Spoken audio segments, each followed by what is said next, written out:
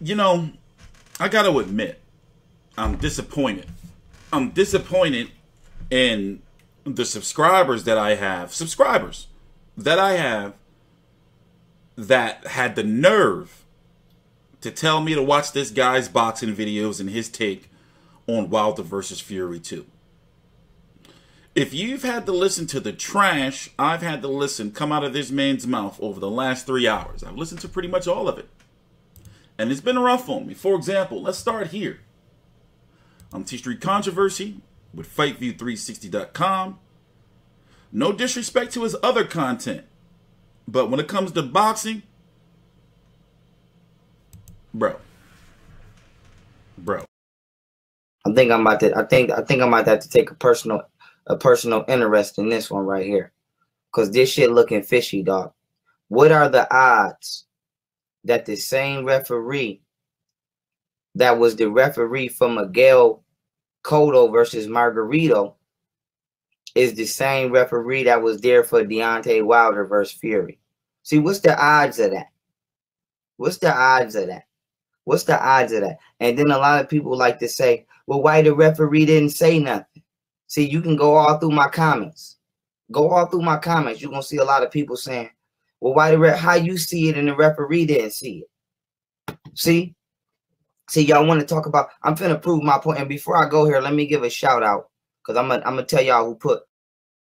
So basically, up until a couple of weeks ago, this guy didn't cover boxing.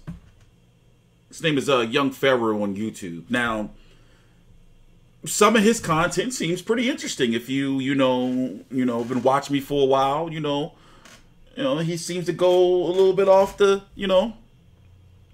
but I do strongly feel, after researching, that he's pandering to the weak-minded boxing fans that want to believe that if anything bad happens to a black fighter, where they lose or whatever, it's something nefarious going on involving the white man. I can't stand that shit.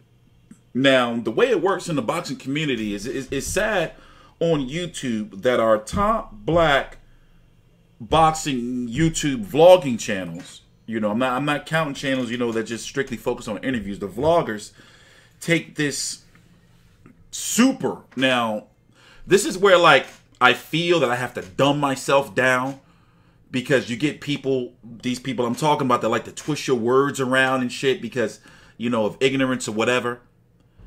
What I'm saying was they take this super pro-black militant type approach to covering boxing, and it's like they be wrong when it comes to a lot of shit. And then when somebody they built up so high loses, that was never really good in the first place, a guy like Adrian Broner, no disrespect, but I'm talking about Adrian Broner used to have that, oh, people just hating on him because he's black, he gonna be the next Floyd and all that. Now look, people used to be on that same shit with him. So when a guy like Deontay Wilder loses, people don't know how to handle it. They don't know how to handle it. So for this guy right here, to me, it's disgraceful for him to be saying some of the dumb shit that he's saying, for him to be somebody who competes in combat sports. Listen to this shit right here. So how are you making up excuses and making up shit that Deontay Wilder's not saying? JD's is not saying. Breland, even though he's been silent, is not saying. Deontay Wilder's wife is not posting nothing on social media. Nobody's saying none of this shit. You're making up all this excuses for him. He's not saying none of this stuff. So it's like, do you not see something wrong with this? If the fighter's not saying it, if his team is not saying it, what the fuck? So listen to this shit right here. So to me, he's lost all credibility covering boxing, in my opinion. It was sealed and contained from my own baggage. There was no chance. So how do we know? Okay, let me go back here. How do we know for sure Deontay Wilder was not drugged? Because we can see clear as day right here. This man is not normal. How do we know that they did not drug Deontay Wilder before this fight? How? How can you say shit like that or claim shit like that on YouTube, right? where you're getting thousands and thousands of views. Like, people watch this shit, bro. Boxers, trainers, they clowning him. Like, go on Twitter, go on social media. Like, when people start, like, yo, nobody in the business. You don't have no trainers, no hand wrappers, nobody, nowhere except, it's weird. It's weird. It's really weird. Cannot say that, because even Tyson Fury himself is rejecting water because it could be spiked. Even Tyson Fury himself, as far back as 2015, said that he had good resources. He got people that specifically told him, don't drink the water that's in your locker room because they might try to spike you. So now we need to find out who told him that and how do they know?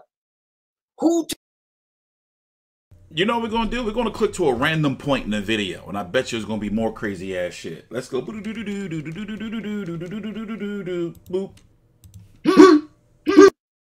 But you believe in that, though. But you believe in that, though. But you believe in that, though. Huh? But you believe in that, right? But you believe in that, right? Huh? Christianity, Catholicism destroyed African foundations and civilizations. But you believe in that, though, right? Huh? Woo! Let me let it play. He does have a point there, but what the fuck does that have to do with boxing? What does that have to do with boxing? What is he talking about? So already, I gotta admit, I've seen enough. You know, like, I feel disgusted and ashamed that you fucking put this shit. You told me, yo, TstreeT, what'd you think about this young Pharaoh videos? What the fuck is this shit? Dude he never covered boxing. Make sure it's secure. Hold on. Here we go. Here we go. Watch it. Watch the jab. Watch the jab. Watch the jab. Let me slow it down. Watch the jab. Watch the jab. Oh, by the way, did I say? I don't know if I said at the beginning of the video or not. I do feel that Tyson Fury did ball his, in the first fight. I do feel that he did ball his hand up in the glove in one of them. I do feel that he did that shit. And obviously, if he did do it, he wouldn't be doing it in fucking a media workout. But that's just my personal opinion. You know, in the second fight, I don't think he did that shit also. For crying out loud, listen to this right here. If there's anybody to blame, you would blame these people. The people that's supposed to be watching what's going on in the corner, right? Don't throw the towel in. In fact, in the dressing room when Tyson was getting his hands wrapped, in one of the earlier fights, which they show on the screen in the locker room, they had in one of the earlier fights. In fact, in the dressing room when Tyson was getting his hands wrapped, in one of the early. In fact, in the dressing room when. Listen, I gotta be honest with you. I would have more joy covering a fucking or doing a video on an Onito Donaire versus a Nordine Obali than to be doing a video on this shit. Like, I feel dirty even covering this shit. Like, I gotta go take a shower right now. Like, for real, for real. Like, this is disgusting. Like, this is really some disgusting ass shit. And no, you know, disrespect to the dude, but I think he's doing these boxing videos every day now because he's pandering to that community. That's how I feel. And he's saying this shit and they eating it up. Or are people watching all this shit in parody? Like, oh, this shit funny. Look at this crazy asshole. Think you know what the fuck he talking about. I don't know. He's got positive likes, man.